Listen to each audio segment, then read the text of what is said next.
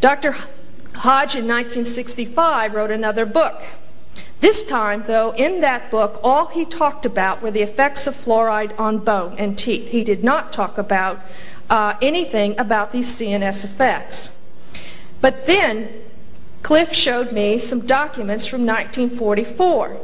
And in this memo, I just want to point out a couple of statements. This memo was marked secret, and no one knew this, and it's dated April of 1944. And I can't hardly read it from here, but it says, it's to Stafford Warren, who was part of the head of the project, and they talk about here that there is clinical evidence to suggest that C616, that's uranium hexafluoride, may have a rather marked central nervous system effect with mental confusion, drowsiness, and lassitude as the conspicuous features. It seems most likely that the fluoride component, rather than the uranium, is the causative factor. They knew in 1944 that it was causing a problem.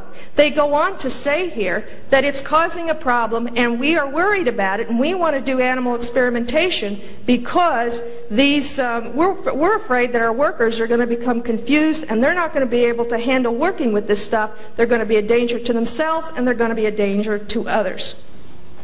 The memo goes on. They set up a budget. They gave money to these people to do the studies in rats that I just did in 1996. They had the budget. It was approved. The Colonel and the Manhattan Project said, yes, go ahead and do it. This office approves that this experimental program can go forward.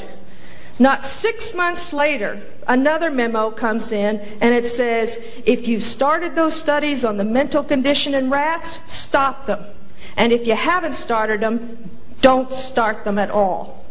So they knew there was a problem, they stopped it back 50 years ago, and they never did the study, and the studies were never reintroduced into the documents. And you don't see that in the literature today, and that's why you don't see a lot of the dentist who knows the problems with the CNS.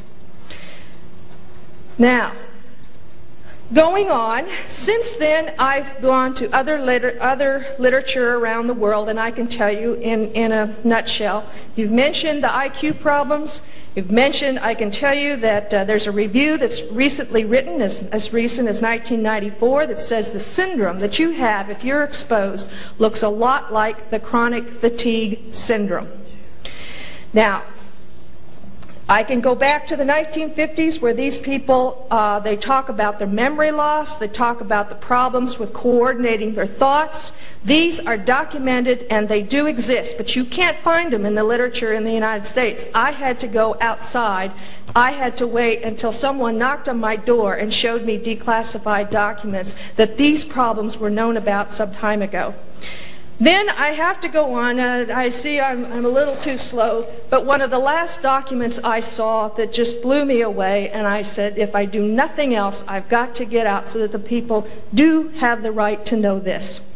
They went out, they had one big accident or a lot of release of the fluoride. The chief pharmacologist, Harold Hodge, that I worked with, went out and he writes a memo about his visit to the site. And he says there's no question it's hydrogen fluoride. There's no question that the people are sick. There's no question that the fruit is poisoned. There's no question that the levels were so high that there had to be an agricultural embargo on the fruit, which was stopped. There was no question that people were being poisoned. And then he turns around and says, should we try and alleviate the fear of the public about fluoride by telling them it's good for their teeth? So the next time someone comes up and says to you that fluoride is good for your teeth, if I were you, I would just say no.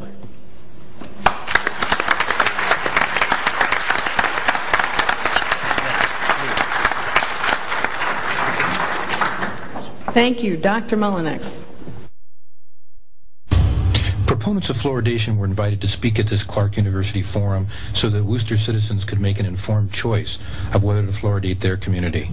Following a 40-year-old policy of not appearing with opponents of fluoridation where detailed questions of safety and effectiveness are to be addressed, promoters of fluoridation refused to attend, electing instead to rely on statements of denial that any question of harmfulness exists and impugning the character of anyone who presents facts to the contrary. Unfortunately, the general population is highly susceptible to million-dollar sound bites touting the unsubstantiated merits. Ask your public access station to repeat this tape so that others can be informed. An extended version of this tape is also available for VCR viewing, which includes a question and answer segment from this forum.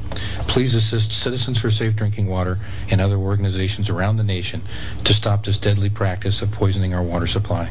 In California, another 25 million people will suffer from fluoridation unless we act now.